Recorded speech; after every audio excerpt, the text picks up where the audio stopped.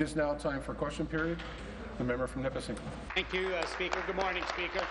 Looks like my question will be for the acting premier this morning. You hired Don Drummond to map the way out of the financial mess that you got us into. He told us to balance the budget will require, quote, tough decisions and, quote, most of the burden must fall on spending. Now we understand your plan is to shift the focus from restraint and go on a spending spree. Any family, Speaker, having trouble paying their bills knows that you don't run out and buy a swimming pool. Right. What you're proposing over on that side is absolutely preposterous. You're using your MasterCard to pay off your Visa and your Visa to pay off your MasterCard. How do you expect people to believe you can balance the budget by 2017 and 18? Thank you, Speaker. And as the Premier has said on many occasions, we are implementing Drummond's recommendations. In fact, we've implemented 60% of them. What is absolutely preposterous, Speaker, is when they stand up and say, implement Drummond, implement Drummond, implement Drummond, and then when we do implement Drummond, they oppose us every single step of the way, Speaker. So as Minister of Health, we've made changes to physio. You've objected to that every step of the way. We worked to bring down the price of drugs. You objected every step of the way. We had some tough negotiations with physicians. You objected every step of the way. You got to choose a lane. Hey. Well, thank you, Speaker. That's rich, considering this government has added $20 billion to our debt this year alone, just this year. When Moody's downgraded you, they also said that if you don't stabilize the debt burden, you will risk another credit downgrade. You say you're going to spend and grow your way to balance, but the Bank of Canada just 2 weeks ago told us that Ontario will not meet our growth projections for this year nor for next. You're not fooling anyone. But we're not the only ones who have seen through this fiscal facade. Yesterday, the revered Wall Street Journal reported that Ontario's fiscal situation is worse than California's, and the province will have trouble hitting its target of deficit. And that's before your new spending announcement of yesterday. So, Acting Premier, will you please tell us, is the Wall Street Journal wrong in their forecast? I think it's pretty clear that there's a real difference between the opposition party and ourselves. Because you know what, Speaker?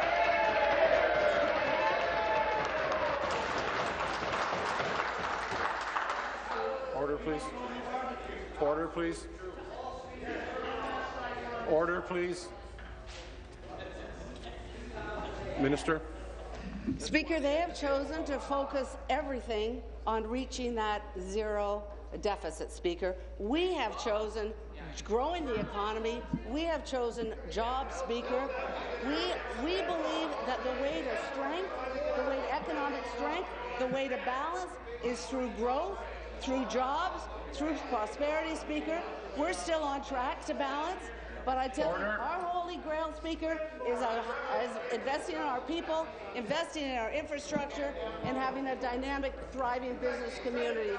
The only thing they care about is the deficit. We're not like that, Speaker. Answer. Thank you. Final supplementary. Thank you, Speaker. The Wall Street Journal isn't the only respected outlet who's not buying this line from you, Acting Premier. The Globe and Mail this week called your plan to encourage corporate investment, quote, equal parts lunacy, desperation, and a return to failed 1970s-style state planning. Globe and Mail. The Globe also said, quote, there is a very clear sense in which the Ontario government is playing, quote, blame the victim for the sorry state of the provincial economy, not your own problem. These are hardly ringing endorsements. They're condemnations. Now is not the time to play riverboat gambler with Ontario's finances. We need real leadership to return to prosperity. Will you admit that you're in over your head and you just are not up to this job? Be seated, please. Be seated, please. I did not get attention for you to start. Acting Premier. Thank you, Speaker. Our priority is clear. We're focused on creating great jobs, attracting great jobs, Speaker, and we're focused on helping support middle-class families and protecting key services, Speaker. That's our priority. So what people like the members opposite don't understand, that achieving that zero deficit is The member from Renfrew come to order. if it means that people don't have jobs. The member from Leeds Grenville come to order. No question. The member from Nepean Carleton. Thanks very much, Speaker. My question as well is to the Deputy Premier. Yesterday, the Liberals survived a Progressive Conservative motion on the gas plants. Thanks again to the NDP for sitting on their hands, abstaining, and choosing, of course, the Liberal Party over the people of Ontario. Together, the NDP and the Liberals have accomplished a great deal together. They doubled the debt in the past 10 years to $270 billion. They ran together a $12 billion deficit. They together voted to ensure that the horse racing industry would be destroyed in Ontario. They're keeping 1 million Ontarians from being gainfully employed. And, sir, there is one other thing that they've done together. They have found the OPP in order to have investigations into the gas plant scandal and into the orange fiasco. So this marriage between the Liberals and the NDP has been utterly catastrophic for the people of Ontario. Will the Deputy Premier pull her party out of a coalition with the Liberals and actually face the people and get a mandate? Thank you. Deputy Premier. Speaker, our Premier's made it very clear that we are working very hard to find common ground. The voters of this province sent a minority government to Queen's Park, and we are working to make minority government work, Speaker. That means working with the opposition party sometimes. It means working with the NDP party sometimes, Speaker. But our job is to make this government work, and that means working with both opposition parties so we can continue to improve the lives of the people in this province. Thank you. Supplementary. Well, this Liberal government only survives because of the help of the NDP, so that's why we have a high jobless rate, it's why we have a high deficit, it's why we have a high debt, it's why we have a disastrous energy policies, all aided and abetted by the NDP. But the scandal, the $1.1 billion scandal with the gas plants at Oakville, is exactly what the Ontario public is the most angry about. They can't understand why this Liberal government sat in its place for 2 years and said the cancellation was only $40 million when that party over there knew for over 2 years it would be over $700 million, close to $1 billion, which it finally rang into. They also can't understand why the Premier of the province handed over bargaining rights to TCE, and also why they obstructed the Information and Privacy Commissioner and chose a more expensive location. But we know that we are all on the hook for $1.1 billion tab. Will the Liberals finally start to listen to the people of Ontario and seek a mandate from them? Thank you. Deputy Premier. Speak with the Minister of Energy. Minister of Energy. Mr. Speaker, the member will know that, speaking of the Oakville gas plant, the Premier initiated the Auditor General. The Auditor General did her work. She came in. She provided a report. But, Mr. Speaker, what is important is that we're moving forward. That's why we're taking action to ensure electricity bills remain affordable for ratepayers. Number one, the clean energy benefit. But most importantly, cancelling or rescheduling the Samsung agreement, we saved $3.7 billion over the life of the contract. Changing the domestic content rules in the feed-in tariff program, saving ratepayers more than $1.9 billion over the life of the contracts. Deferring the construction of 2 new nuclear reactors at Darlington Generating Station, avoiding an estimated $15 billion in new construction costs. These are decisions we made over the last 7 or 8 months. They're making a significant difference. We're pushing the cost curve down on Thank you. And this member should get with the new agenda. Seated, please. Final supplementary. Speaker, only a party that has a $12 billion deficit would say they're overachieving. Only a party that blew $1 billion would have the audacity to look at the taxpayers and say they were saving them money. This is a Premier that is leading his party that has not been elected by the people.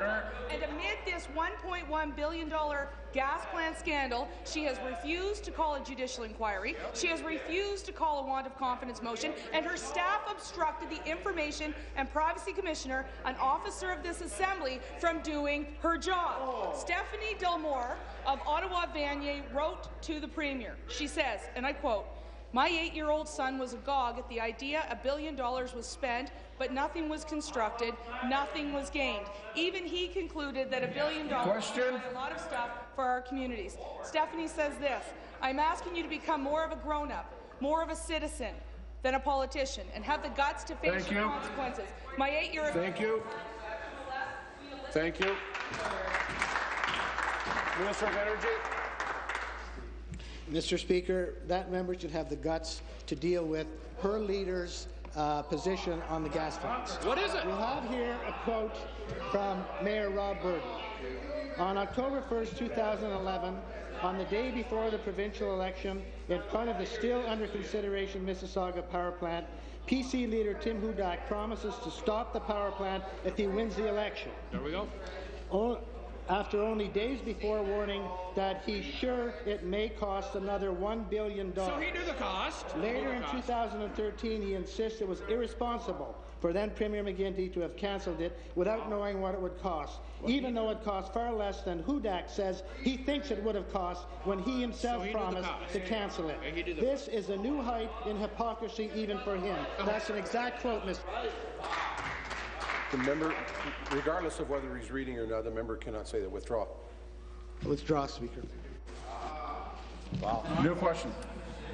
Member from Beaches East York. Thank you very much, Mr. Speaker. My question is to the acting Premier. Ontarians want to see Ontario's books balanced in a responsible manner. The government signed a plan to open a new corporate tax loophole to help Ontario's largest corporations write off the HST on expenses like wining and dining of clients. Under pressure from the NDP, the government agreed this was a $1.1 billion expense that Ontarians couldn't afford in tough times.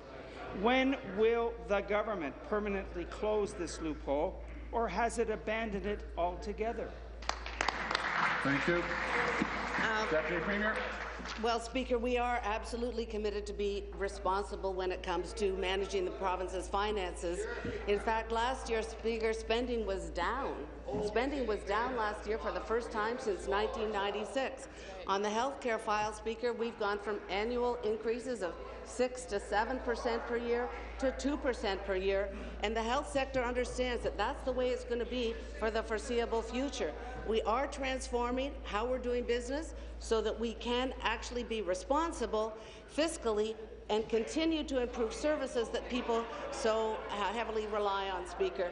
So I think that if the member opposite actually paid attention to the books, he would understand that we're being extremely responsible. We're taking our responsibility seriously, but we're not going to cut services. We're not going to slash services, Speaker. Thank you. Supplementary. Mr. Speaker, with the greatest of respect, I asked a sensible question. I got a whole bunch of stuff and nothing to do with my question at all. So I'm going to try a different tack. Maybe you can answer this one. Last fall, the government indicated that they were prepared to put a hard cap on public sector CEO salaries that have climbed into the 7-figure range. When will the government take that action, or is this yet another plan the Liberals plan to abandon? No, Speaker. In fact, we are looking at the issue of broader public sector executive compensation because I think all of us understand that we need to have a responsible approach to executive compensation in the broader public sector. But I think the member opposite realizes that that is not a panacea. That is not the big fix, Speaker. In fact, in the healthcare sector, the issue around hospital CEO compensation amounts to 0.03% of the budget. So, Speaker, yes, it's something we're looking at, but we're realistic to know it's not going to fix everything. Thank you. Final supplementary. Again, no one says it's going to fix everything, but the Liberals promise things and don't deliver. I'll try a third tack. Families who have seen the government waste over $1 billion scrapping private power deals. They blow millions on perks and excesses at Orange and eHealth. They break promises of restraint at the top and dump billions of dollars more into new corporate tax loopholes that aren't creating jobs. Why should anyone take the government seriously when it comes to balancing Ontario's books? Deputy Premier. Well, Speaker, I think I would simply beg to differ with the member opposite, because in fact we are making great progress when it comes to jobs. We have done far better than recoup the losses that we had during the Great Recession, Speaker, and we're continuing to improve outcomes for the people in this province, whether it's health outcomes or whether it's educational outcomes. Speaker, we're creating jobs. We're very focused on creating jobs. Our youth employment strategy has already demonstrated that with concerted effort in partnership with the broader society, we can put young people to work, Speaker. We can put people to work because they're skilled, they're talented. We need to work together to get this economy really moving to benefit all of us. Thank you. New question, the member from Kitchener-Waterloo. Thank you very much, Mr. Speaker. My question is to the Acting Premier. For more than 10 years, Liberals have been cutting no-strings-attached blank cheques to businesses that aren't creating jobs. Does the Acting Premier still think no-strings-attached giveaways are the way to create jobs? Deputy Premier. Speaker, we have been in a position to support business in this province because that is where jobs are created, Speaker. So we are prepared to work with business community so they can create more jobs for the people of this province. Speaker, I think we have seen some excellent success when it comes to our investment in GM, for example. There are other very good examples of success, and I think the member actually knows that because she lives in a community that has benefited from those investments. Supplementary. To the Acting Premier, actually, the region of Kitchener-Waterloo is successful in spite of this government. In 2011, Navistar in Chatham shut its doors, and 1,000 people lost their jobs. Stop the clock. Order. Order. Thank you. Thank you, Mr. Speaker. In 2011, Navistar in Chatham shut its doors, and 1,000 people lost their jobs. This government cut Navistar a $30 million cheque, but apparently didn't get a guarantee to keep jobs in Ontario. Navistar moved those jobs to a state with a job creator tax credit, something proposed by New Democrats.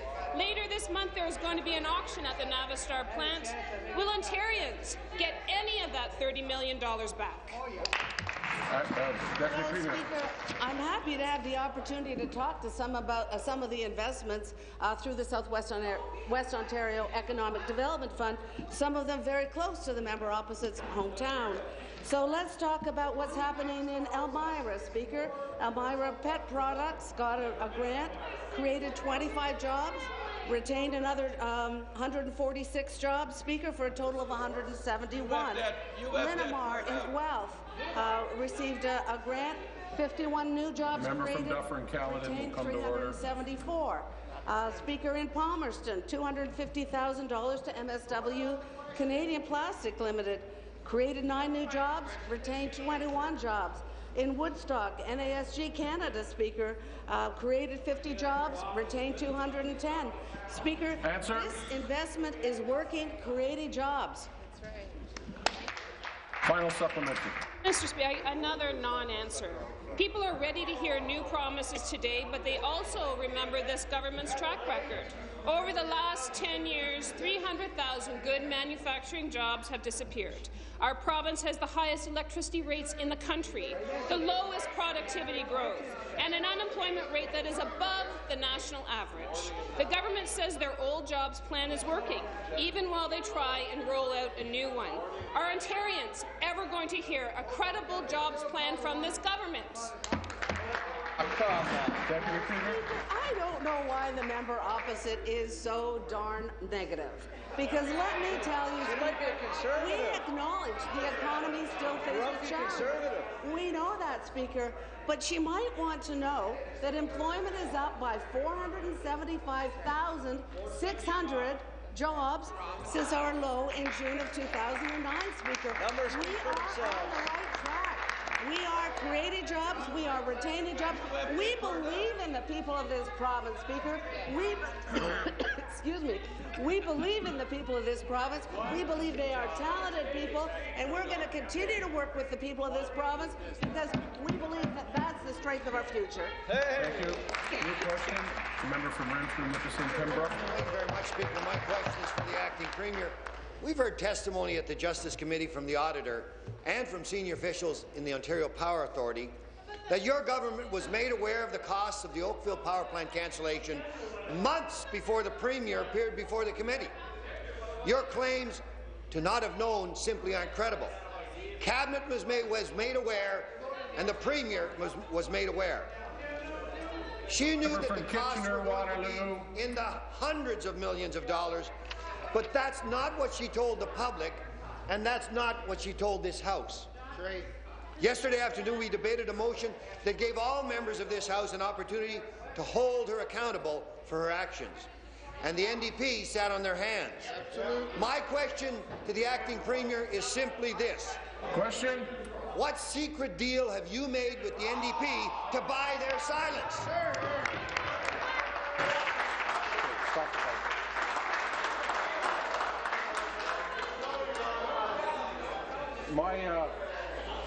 Order, please. Order, please. This is skating on very thin ice when you pose a question in a manner that impugns whether or not somebody is paying somebody. So I'm going to offer you an opportunity to resist any further reference of the such. Deputy Premier. Government House Leader, Speaker. Oh. You know, Mr. Speaker, the temptation is there with the ridiculous question that's just been asked. Yeah, I'm not going to fall for it because you know what, Mr. Speaker? This is serious, Mr. Speaker. It is very serious that the opposition over the past several months have stood up day after day after day, outlining the situation with the gas plants as being one of the most serious issues before the province, and yet they failed to acknowledge the fact that in the last election, Mr. Speaker, they were the ones out front, their candidates, their leader that was saying the only way to see the gas plants cancelled is to elect a PC government in the province of Ontario. Mr. Speaker, it is time they came clean. The issues the member raised this morning have all been dealt with at committee. The Premier will go in front of committee, but the one issue that has not been raised is their commitment to cancel the plants, their costing and their analysis, and it's time they came clean. This is a very serious issue, Mr. Speaker. Supplementary. Thank you, Speaker. Back to the Acting Premier. We know that the Liberals are willing to do anything to cling to power, and the NDP are steadfast in their commitment to prop him up. If the Premier can be allowed to waste over $1 billion without any consequences, what is to prevent even greater scandals from happening in the future? You've had 9 months, and all you've done is attempt to get back that union support, and today's economic plan, your so-called jobs plan, proves that you're doing everything you can to get that union support back from the NDP. Rumour has it that donations to the Liberals are up and to the NDP are down. This government is responsible for scandal after scandal and will excuse itself for doing anything. The Premier has held no one accountable, and yesterday the NDP turned their backs on Ontarians by refusing to hold the Premier accountable. When will you finally do the right thing and let the people of Ontario pass their judgment on this corrupt, tired, old government?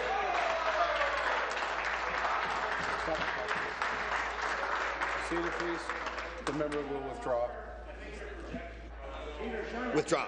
Nope. House Leader.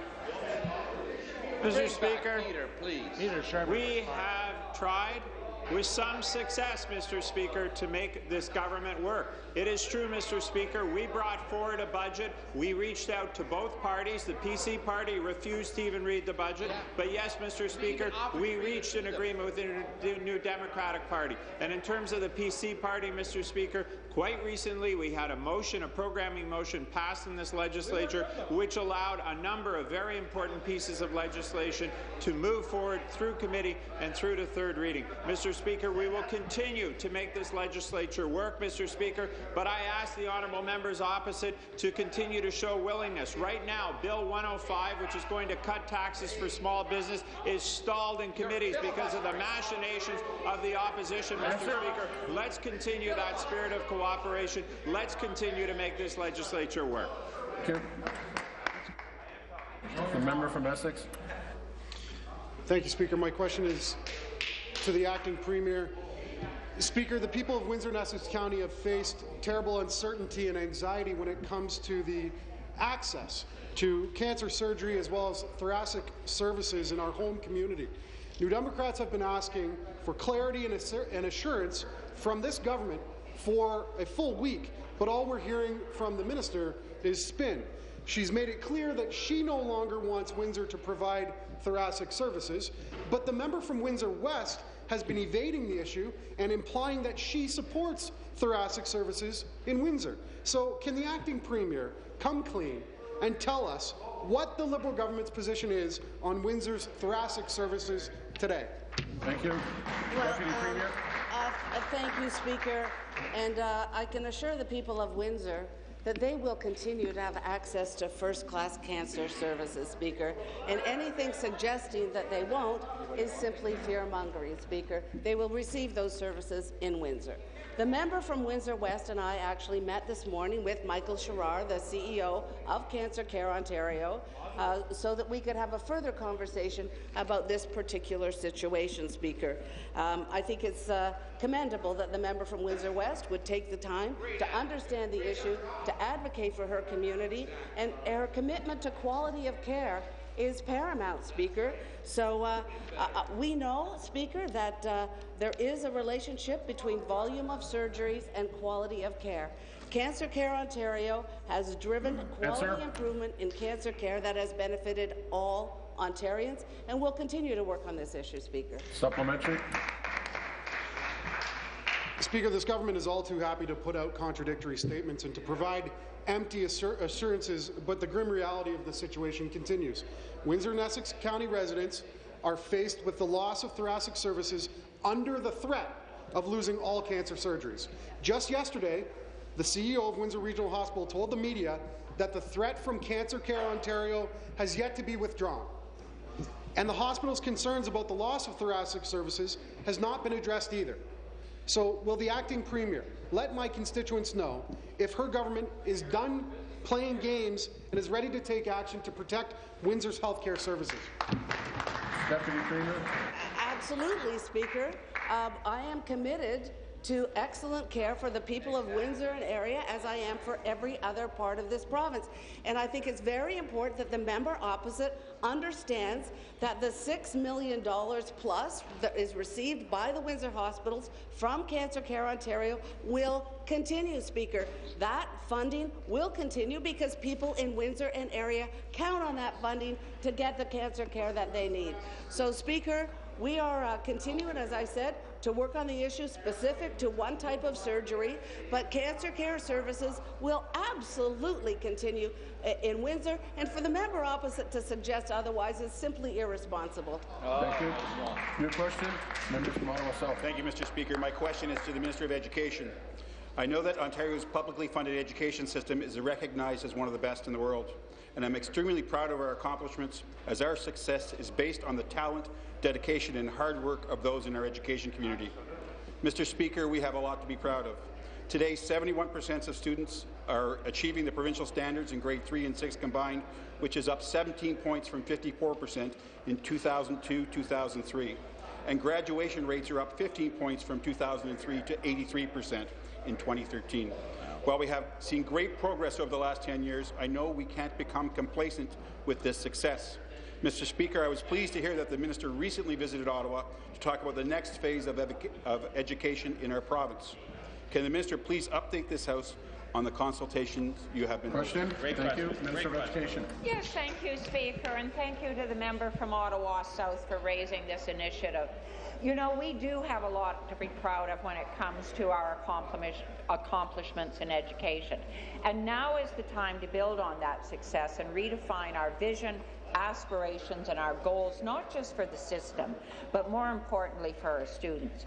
I was pleased to be able to travel to Ottawa recently to participate in our provincial consultation on how to take our education system from great to excellent. I've also had the pleasure of traveling to Thunder Bay, Sudbury, London, Richmond Hill and Mississauga recently to hear directly from parents and our partners in education. We're asking questions about what skills do students need to thrive in the 21st century? How do we support student well-being? And how can we make better use of technology in our schools? And a host more questions that will help direct our vision for education in the future. Cube, supplementary. Mr. Speaker, and thank you to the Minister for bringing us up to speed on these next phase of consultations. I agree that it is important for us to continue to look forward on how we can take our system from great to excellent. We are already recognized globally as having one of the best publicly funded education systems in the English-speaking world. Mr. Speaker, we need to continue to work and strive for the best for our students. Mr. Speaker, through you, can the Minister describe to this House what she hopes to learn from these consultations and when we will finalize this next phase for education in Ontario? Hear, hear. Thank you, Minister. Thank you, Speaker, and thank you again for the question. It's important to note that this consultation has been a broader check-in than just with our usual education stakeholders. We've been talking as well to business, to chambers of commerce, to non-profit agencies and communities throughout the province, and to our students and to our parents. And we're talking about how to improve in areas like critical thinking, creativity, problem solving and communication skills, all skills you need for a variety of jobs in our province. We're talking about whether we should be teaching students more about entrepreneurship and financial literacy. What does that mean? What's the role of technology in our classrooms of the future? So, Speaker, this really is a broad range of topics with a whole host of people from every community. So we are looking forward to the release of a new vision early in 2014. Thank you. Question, the member from Elgin, Middlesex, London. Thank you, Speaker.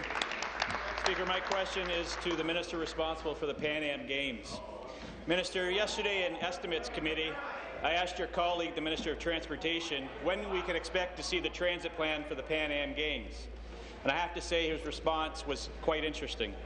Your colleague said that we might get the plan in the next few weeks, but they won't really have a clear picture of the costs until the games are finished. That begs the question, why even have a budget? If your strategy for the Pan Am Games is just to endlessly bill the taxpayers, why even make the budget? The sad thing is, given the Minister of Transportation's comments and your record, whatever numbers come out of the Pan Am Games transit plan will have no credibility. None. Minister, do you agree with the Minister of Transportation? Do you also have no clue what the Pan Am Game transit plans are going to cost? Question, thank you. The Minister responsible for the 2015 Thank you, Speaker. Thank you very much for the question. Speaker, as you know, the Pan Am Game is a huge undertaking by the province. Come 2015, there will be 41 countries. The competitor come to Toronto, and the game will attract about, according to CIBC, 350,000 tourists coming to our town. Speaker, the Minister of Transportation and TO 2015 are leading the development of an integrated transportation plan for the Games. Transportation planning for an event of this scale is complex, takes time, and involves many organizations, including the province, municipality, transit systems, and security planning. Speaker, we are working very closely with the OPP and municipal police to ensure that transportation will be safe and secure. Thank you, Speaker. Thank you. Supplementary. The member from Barrie. You haven't got a clue. Thank you, Speaker. My question is to the Minister responsible for Pan Am Games as well. Minister, you can't keep using complexity as an excuse for not having a budget. It's precisely why you need a budget. Even your own colleague yesterday seemed to throw you under the bus for the Pan Am transportation busing estimates yesterday. Apparently you won't have transportation costs figured out until after the Games. Very perplexing. Let me remind you, the value of having a real budget ahead of time is to ensure that people who are paying for the Games are being respected and that you're being accountable. Why do we even have ministers? But therein lies the second problem, Minister. None of your Pan Am budgeting to date is credible. What do they do? Anytime you need more money, you just bury it in another ministry and your game of misdirection is over. I want to know how much is buried in transportation in any other ministry. Minister, the Pan Am Transportation Plan be another hidden extra above and beyond the $1.4 billion decoy Pan Am budget? That's a good question. Minister.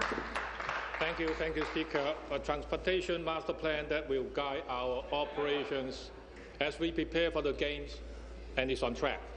Past Game Speaker have reviewed their transportation plans 12 to 18 months before they are underway, and we plan to match that timeline, Speaker.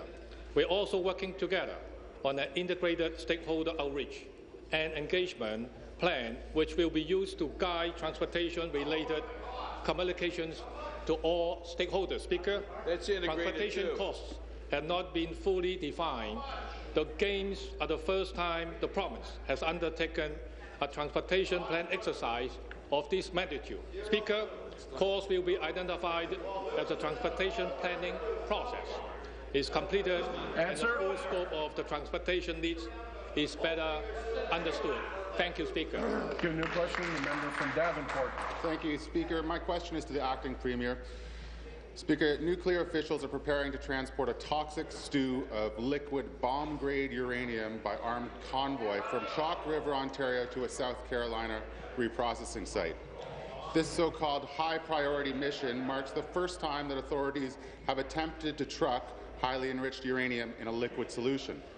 This announcement has alarmed nuclear safety groups on both sides of the border, and they're sounding the alarm for far greater government scrutiny. What safeguards has this government put in place to protect Ontario residents from this potential dangerous practice? Deputy Premier. Minister of Energy. Minister of Energy. Know that nuclear safety is a responsibility of the Canadian Nuclear Safety Commission. Yep. It is 100% responsible. It provides the oversight, accepts the responsibility for it, Mr. Speaker. We work very closely with that agency when we're asked to, and the member should know that. He's raising concerns. I will pass those concerns on to my federal counterpart, and I'm sure, like in every other case, when the NDP has raised concerns about the transportation of nuclear products, that they have been properly dealt with and no incidents have occurred from them. The record is impeccable, Mr. Speaker. Wow. Thank you. Supplementary. Thank you, Speaker. Back to the acting Premier. Speaker, this government has to understand there are grave public safety issues at stake here, and the trucking of nuclear waste through our communities requires proper government oversight. In August, a truck with radioactive cargo on the busy I-75 highway near Troy, Ohio, caught fire. But despite the fiery emergency, nuclear regulators in Canada, where the cargo originated, and in the U.S. were not informed of the incident. Will this government provide hard evidence that the transport of liquid uranium poses no danger to the public and ensure that local officials are given advance notification of the transport of nuclear waste through their region? Mr. Speaker, nuclear safety is a top priority for Ontario, and it has been for the 40 or 50 years that we've been in the business. Nuclear power has been safely providing electricity in the province for 40 years. But most importantly, Mr. Speaker, the Canadian Nuclear Safety Commission and Transport Canada are responsible for issuing transport license applications related to nuclear materials in accordance with stringent regulations for compliance in connection with public safety and emergency preparedness. As the federal regulator, the CNSC would not allow the transportation of any equipment material if there were a risk to the public or the environment. The type of incident he's referring to in the United States has not occurred in Ontario, and it won't, Mr. Speaker. Question, the member from Etobicoke North.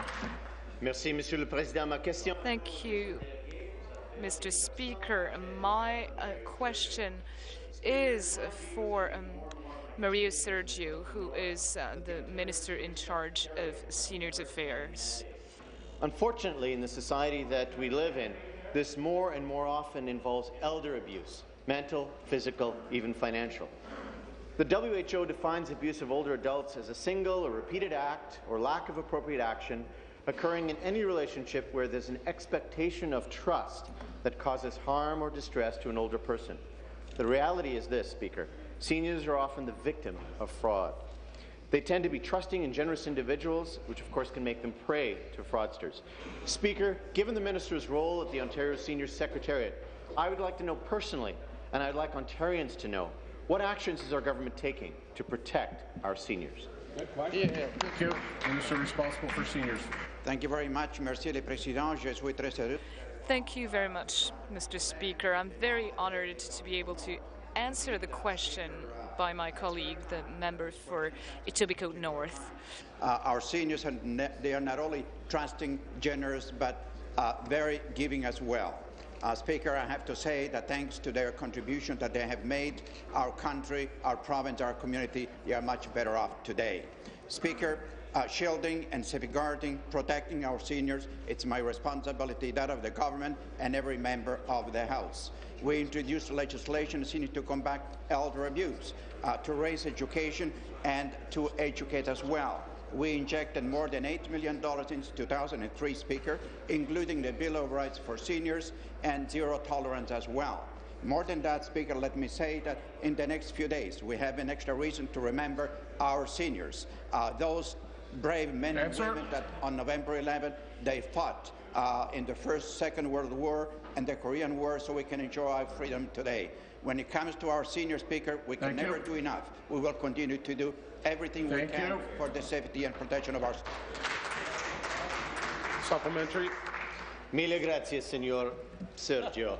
Speaker, I appreciate the response, diligence and heartfelt commitment of the Minister in this portfolio. As a physician and parliamentarian, I am seeing more and more elder abuse in my various capacities. I believe that for my riding of Etobicoke North, there is, however, a certain degree of reassurance to know that the province understands the importance of combating elder abuse and that the machinery of government is mobilized in this regard. Seniors, their contribution, their hard work, their collective wisdom are all precious resources. Even so, Speaker, sadly, many seniors are taken advantage of financially, even by their own family members. Speaker, how is Ontario working with other Canadian jurisdictions to alert seniors about financial fraud, whether it come from friend or foe? Minister. Speaker, thank you very much to the member from Etobicoke North. Molte grazie, merci beaucoup. Thank you very much. And it's I have to say that the member from Etobicoke North is a real champion, and it's a remarkable member when it comes to our senior speaker. And I have to say that the question couldn't come at a better time when we are celebrating National Seniors Week throughout Canada.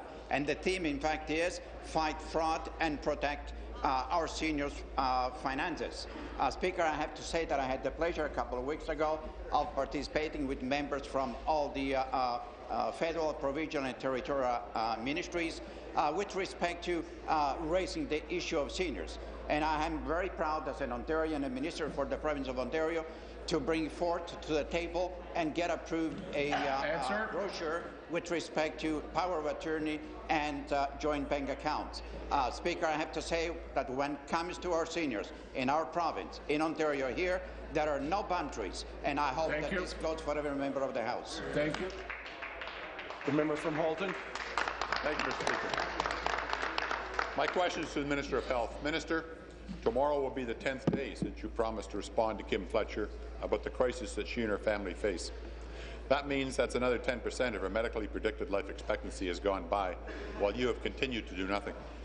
Minister, yours is a sacred trust, one that you choose to ignore when it comes to highly vulnerable individuals like Kim, who look to you as their last resort and their court of final appeal.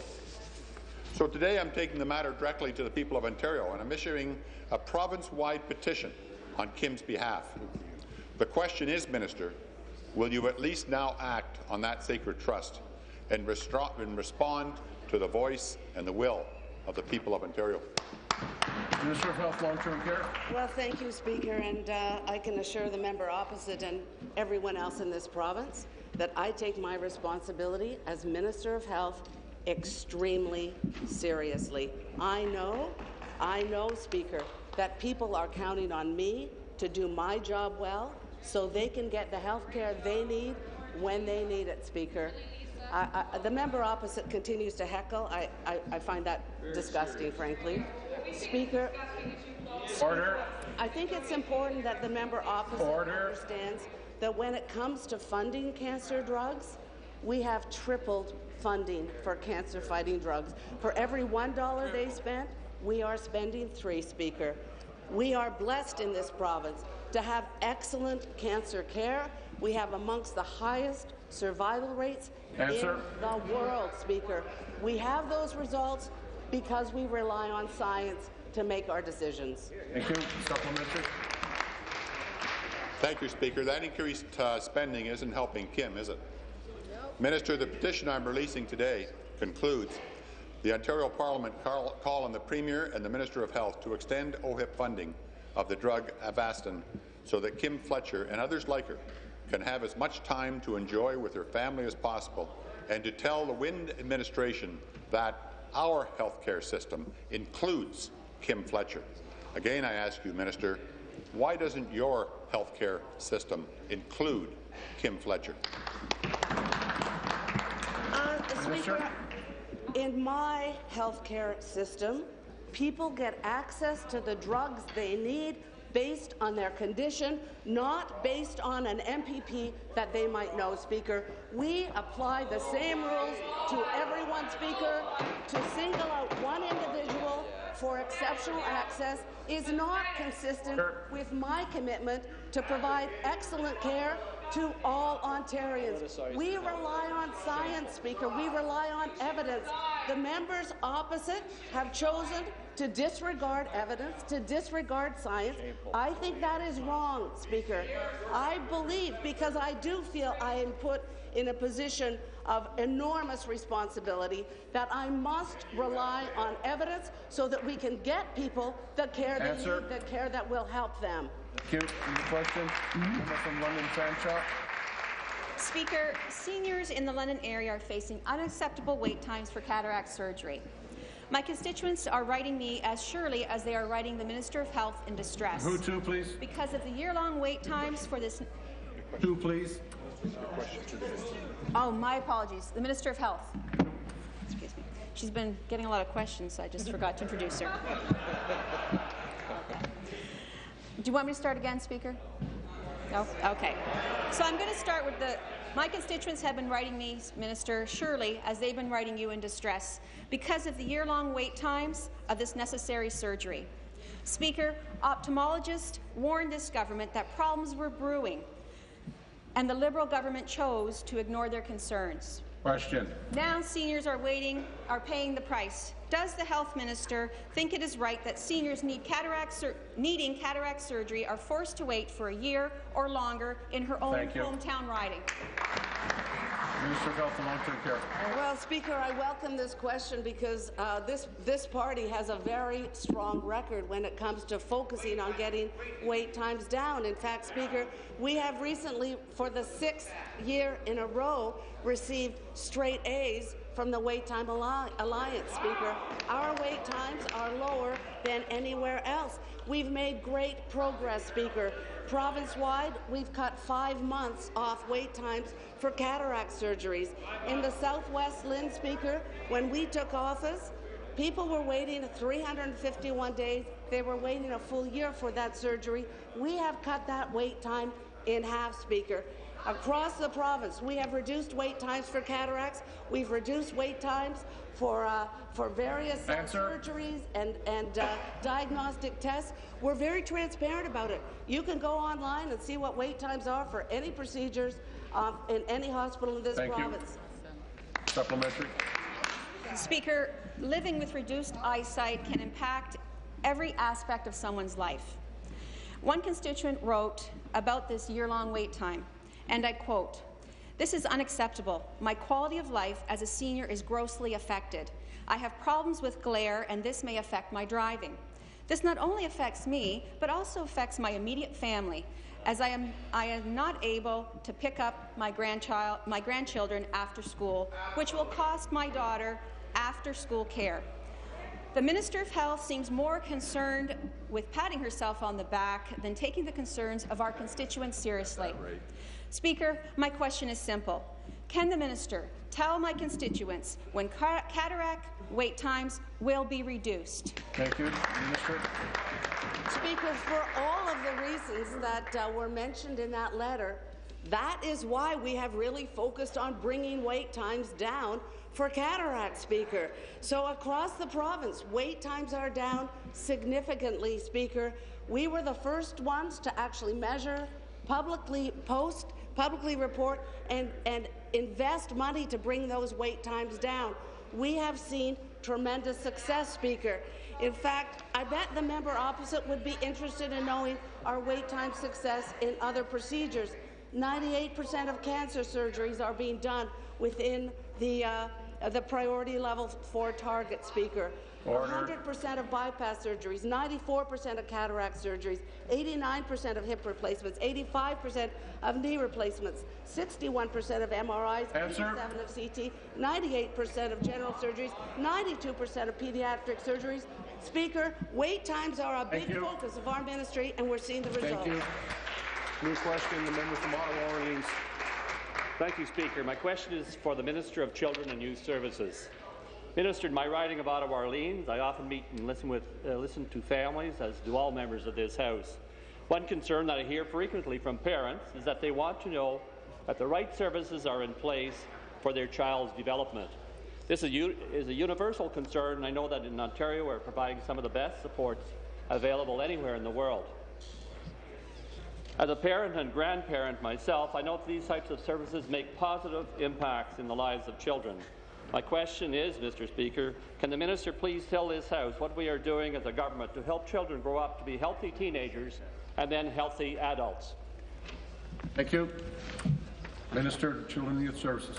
Thank you, Mr. Speaker, and thank you to the member from Ottawa Orleans about this question. And first off, the number of children here, welcome. Welcome to all the children visiting us here today. And it's for you that this question is very important. I'm a parent as well, as everyone knows, and nothing's more important to me, and I think everyone in this House, to make sure that children are prepared for school and life. And let me say, I can say that there are many more programs available today than there were when my kids were young. My ministry is investing $261 million in healthy development services and supports directly for children and their parents. For example, we're providing Healthy Babies, Healthy Children program with $89 million. This program supports women, children, and their families from prenatal period through to a child's transition to school. Through programs like this, our government is able to directly assist in the healthy development of our young people. This is part of our government's commitment to provide children with the best possible start in life. Supplementary. Thank you, Speaker, and I would like to thank the Minister for her answer. It is very clear to me that this government takes the responsibility of healthy childhood development seriously and is making significant investments. However, this is an area where there is always improvement to be made. As a government, we need to be constantly looking to improve the services we provide and also seek out new and better methods. I understand that in March of this year, a Healthy Kids panel released a report with recommendations to improve health childhood development, specifically reduce childhood obesity. I am pleased that our government established this panel to help combat such an important issue. Can the minister please tell this House more about this report and how our government is responding? Thank you, Minister. Much. And again, thank you for the follow-up question. And first, I'd like to thank the Healthy Kids panel for their report that aims to improve the health and well-being. The report made a number of recommendations on some important Ministry of Children and Youth Services programs, as well as recommendations across government as well. These include our poverty reduction strategy, student nutrition program, and the mental health and addiction strategy, all strategies that we are investing in. We're committed to reviewing the recommendations in order to inform our future. And in fact, Speaker, Minister Matthews and I are co-chairing a working group on the Healthy Kids panel report to review each of those recommendations. That group will be extremely important to move toward this government's goal to improve early childhood development services. Again, we're committed to working with our colleagues across ministries to inform next steps. Thank you. New question. The member from Chatham-Kent, Essex. Thank you very much, Speaker. My question is to the Minister of Energy. Minister, I'm sending these energy bills to you, and I'd like to appreciate you taking a look at them, and I'll leave them with Paige Sehran. Thank you.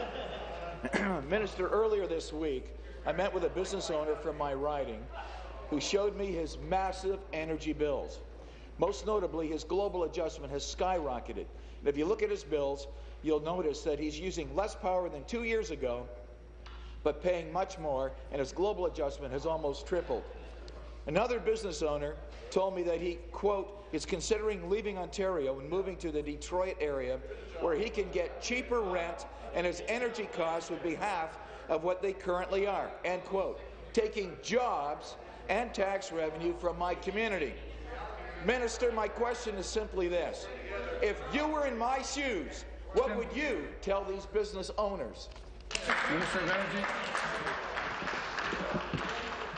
First of all, Mr. Speaker, I would tell those owners that we have made significant investments in the energy system because of the negligence of that party when they were in government, requiring us to spend $21 billion in new generation, Mr. Speaker, $10 billion in new transmission, and that pushed electricity rates up.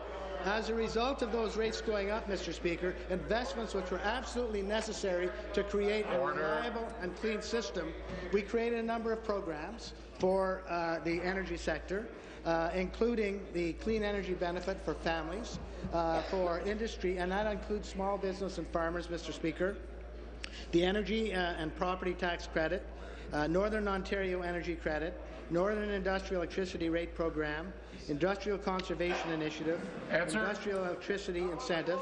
In addition to that, over the last 7 or 8 months, Mr. Speaker, we've taken major steps to put pressure to put prices down, Mr. Speaker, and that included about...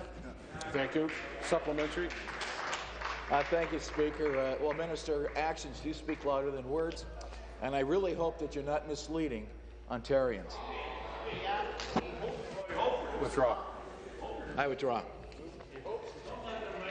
Minister, my riding of Chatham-Kent-Essex has lost over 10,000 manufacturing jobs since this government took place in 2003, and we cannot afford to lose any more.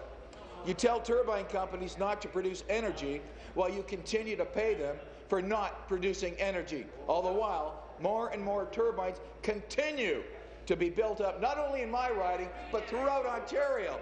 Here's the reality, Minister. Energy costs are doubling and crippling manufacturing. Businesses and families are struggling to pay bills and keep their lights on. Admit that your Green Energy Act is a failure. Minister, will you admit that you do not have a real plan to lower energy rates? Thank you.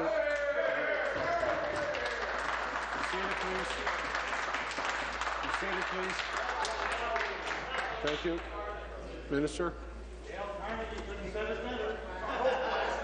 Implemented, and as I've said earlier today in question period, by renegotiating the Samsung agreement, we saved ratepayers $3.7 billion over the life of the contract. Changing the domestic content rules for the feed-in tariff program, we saved ratepayers more than $1.9 billion over the life of the contracts. Deferring the construction of 2 nuclear reactors at Darlington Generating Station, Mr. Speaker, is avoiding an estimated $15 billion in new construction. All of those would have put pressure on costs going up. Mr. Speaker, these are going to put the right pressure on our investments to push costs down, Mr. Speaker, and we will be releasing our long-term energy plan within several weeks, and I ask the member to await that, and he'll see exactly what the future holds for us. Thank you. New question. From Kenora Rainy River. Thank you, Speaker. My question is to the Minister of Natural Resources. Grassy Narrows First Nation was not consulted in good faith when the long-term management direction of the Whiskey Jack Forest on their traditional land was developed. M&R plans show that clear-cutting on traditional Grassy Narrows territory will start as early as 2014, despite the community's strong objections. In 2012, Premier Wynne visited Grassy Narrows as Minister of Aboriginal Affairs and talked about rebuilding Grassy Narrows' relationship with Ontario to get it right. Yet the exact opposite is happening. Will the minister uphold his duty, do the right thing, and consult with Grassy Narrows to obtain their consent regarding any forestry plans on their traditional lands? Minister of Natural Resources. Thank you, Speaker, and I certainly appreciate the question from the member. We obviously are very concerned about the participation of First Nations in the forestry industry and their activity. The member knows full well that there is a court challenge that is going to the Supreme Court as a result of the province being successful in a case that took place earlier with respect to the province having the right to be able to issue harvesting licenses in the area we are certainly committed to working with the Grassy Narrows First Nation. We value their involvement and their participation in forest harvesting. As the member knows as well, wood from the Whiskey Jack continues to provide economic opportunities for First Nation communities as well as the local mills, and also including a mill that is owned and operated by a local First Nation member. Under the contingency plan, there is no planned harvest blocks located within the Grassy Narrows self-identified traditional lands, but we are very mindful of this issue and are committed to working with the Grassy Narrows First Nation. Supplementary. Thank you, Speaker. This Liberal government's disregard for the consultation process is causing serious problems with economic development, in addition to endangering this province's relationship with First Nations. Grassy Narrows believes that MNR officers are interfering with their community members as they go about performing their regular traditional activities on their traditional land instead of engaging in real consultation. Will this government commit today to coming to the table, engaging with Grassy Narrows in serious consultation, and obtaining their consent when it comes to activities within their traditional territory? Minister. Speaker, you know, nothing could be further from the truth. Our government is committed to participating and working with actively the First Nations in this area with respect to the Whiskey Jack Forest as well as the Grassy Narrows First Nation. The member also knows that wood that comes off the Whiskey Jack SFL goes to support a mill that is owned and operated by a local First Nation member, and that the 10-year Crown Forest Sustainability Act as well as the Forest License Management Plan that is actively being undertaken is inclusive of First Nations interests and rights, and we are very concerned and are very actively working with the First Nations to ensure their participation in this area that is so vital to their livelihood. So, Speaker, you know, I'd say to the member opposite, we're going to continue to do that. We have a strong relationship in working with our First Nations, a strong partnership with First Nations, and I'm certainly very pleased with the progress that we've made. Q, new question, the member from Scarborough-Rouge River. Thank you, Mr. Speaker. My question is to the Attorney General. Legal Aid Ontario plays a vital role in providing access to justice throughout the province by providing high-quality legal aid services in a cost-effective and efficient manner. Speaker, too many constituents who are in need of legal advice find it can be very costly, and that may deter them from seeking appropriate legal advice. In most recent budget, our government made a commitment to expand funding to Legal Aid Ontario. Speaker, can the Attorney General please share how this new funding will expand services and how it may expand access to justice for low-income Ontarians and some of the more vulnerable citizens? Thank you. Attorney General. Thank you very much for the question. It's unfortunate there won't be enough time for a supplementary, Speaker, because this is a good news story.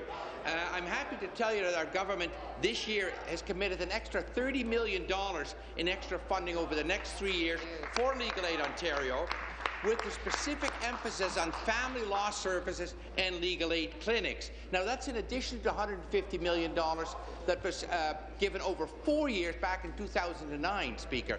The unfortunate part is that whereas at one time legal aid was the joint responsibility of the federal and provincial government, and the funding was on a 50-50 basis. Wow. Currently, we're only getting 20% of the total funding from the federal government. Next week, there will be meetings with other provincial and territorial ministers, as well as the Minister of Justice, and this is certainly one issue that we'll be addressing with him at that point of time. Because access to justice, whether it's in the criminal courts, the civil courts, or family courts, is absolutely essential if we want to have a good system of justice in the province of Ontario. Pursuant to Standing Order 38A, the member from Elgin, Middlesex, London has given notice of his dissatisfaction with the answer to his question given by the minister responsible for the 2015 Pan American Games concerning the Games Transit Plan. This matter will be debated Tuesday, November the 19th at 6 p.m. My dear friends, this is the last day for our pages, and we wish them well.